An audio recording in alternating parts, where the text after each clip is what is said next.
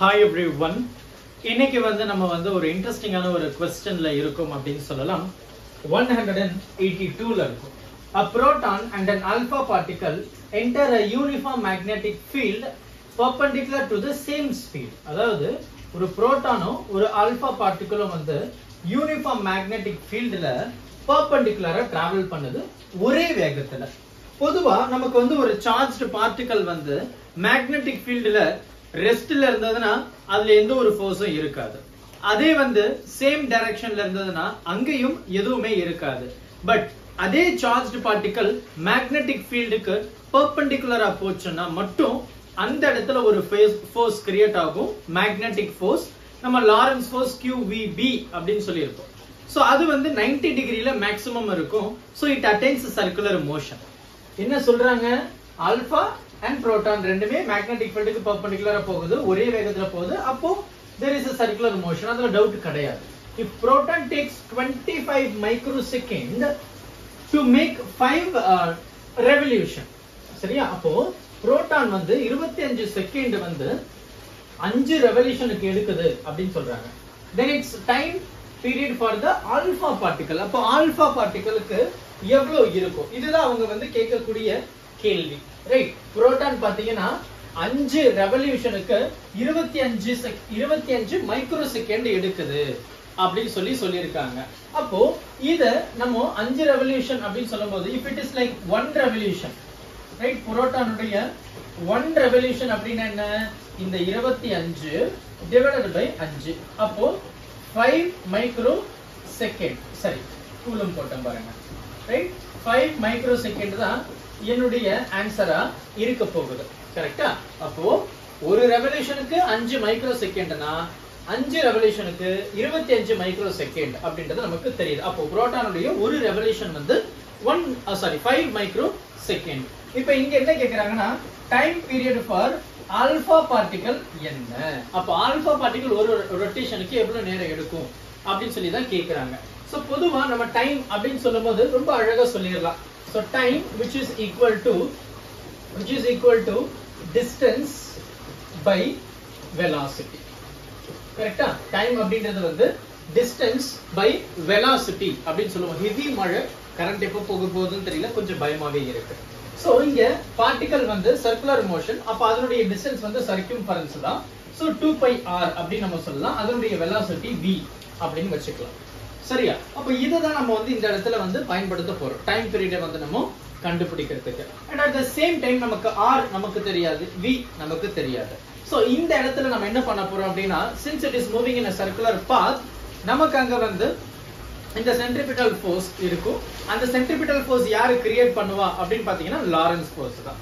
so we can say that QVB, right? so நான் அத அப்படியே எழுதிறேன். QVB, அதாவது QVB which is equal to mv square by r. இங்க இருக்கிற ஒரு v, இங்க இருக்கிற ஒரு v நமக்கு கேன்சல் ஆயிடும். சோ ரிமைனிங் பாத்தீங்கன்னா QB which is equal to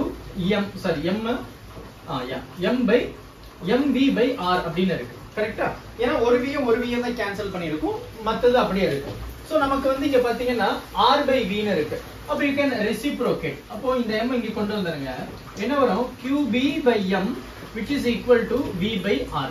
I am going to replace this r by v. அப்போ இத நான் அப்படியே reciprocate பண்ணிட்டேன் அப்படினா எனக்கு என்ன இருக்கும்? m divided by QB which is equal to r divided by v. அப்ப r by v க்கு பதிலா QB ன்னு சிம்பிளா போடலாம். அப்ப time which is equal to 2π r by v m by QB அப்படி நம்ம சிம்பிளா சொல்லிக்கலாம். அப்போ டைம் அப்படின்றது பாத்தீங்கன்னா சிம்பிளா we can say time directly proportional to m and inversely proportional to charge. கரெக்ட்டா? inversely proportional to charge. இப்போ நம்ம என்ன பண்ண போறோம் அப்படினா, இந்த புரோட்டானுக்கும் இந்த ஆல்பாக்கும் டைம் பீரியட கண்டுபிடிக்க போறோம். சோ ரொம்ப சிம்பிளா time alpha divided by time proton which is equal to time alpha. So alpha உடைய டைம் எப்படி சொல்லலாம்? எனக்கு directly proportional to mass and inversely proportional to charge. அப்ப டைம் ஆஃப் ஆல்பா சொல்லும்போது mass of alpha, charge of alpha. So அதே time period of proton அப்படினு சொல்லும்போது mass of proton and then charge of proton. So நமக்கு ரொம்ப சிம்பிளா என்ன தெரியும் அப்படி கேட்டிங்கனா எனக்கு mass of the proton and the charge of the alpha particle வந்து we know that இல்லையா. so mass of proton பாத்தீங்கன்னா 1 AMU atomic mass unit. alpha அதனுடைய mass பாத்தீங்கன்னா 4 atomic mass unit அப்படின்னு சொல்லுவோம். charge of the proton வந்து 1 E, charge of alpha particle வந்து 2 E. இப்போ அத நான் அப்படியே சப்ஸ்டிட்யூட் பண்ண போறேன். so alpha by proton. so alpha ன்றது என்ன இருக்கு, m alpha by q alpha into tp, அதாவது proton உடைய டைம் பீரியட். அப்போ இதுதான். அப்ப இங்க என்ன வரும், mp then இங்க பாத்தீங்கன்னா qp.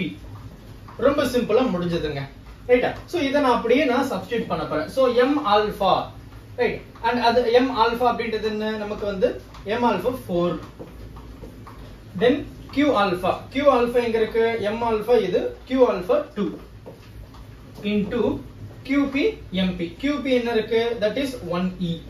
அப்போ 1 divided by mp ன்றது என்ன இருக்கு, 1 தான், கரெக்ட்டா. and then நமக்கு வந்து டைம் ஆல்பா தான் வேணும். அப்போ டைம் இந்த புரோட்டான் வந்து அந்த பக்கம் போயிடுச்சுனா டிவிஷன்ல இருக்கு, அந்த பக்கம் போகுது மல்டிப்ளிகேஷன், மல்டிப்ளைட் பை tp ன்னு வரும். tp உடைய வேல்யூ நம்ம இப்பதான் கண்டுபிடிச்சோம் 5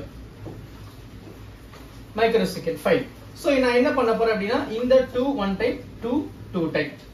சோ நமக்கு இருக்கக்கூடிய நம்பர் என்னன்னு பாத்தீங்கன்னா இந்த 2வும் இந்த 5வும் நியூமரேட்டர்ல இருக்கு, டினாமினேட்டர்ல வெறும் 1 தான். அப்ப 2 into 5 becomes 10. அப்போ we can simply say time period of alpha which is equal to 10 microsecond. 10 microsecond. இதுதான் 10 microsecond. எப்படி வந்திருக்கும்ன்றது உங்களுக்கு புரியும். பொறுமையா பாருங்க. டவுட் எதனா இருந்தது அப்படின்னா மறக்காம கமெண்ட் பண்ணுங்க. கான்செப்சுவல் வீடியோவும் ஒரு தடவை பாருங்க. Thank you. Help this with a smile.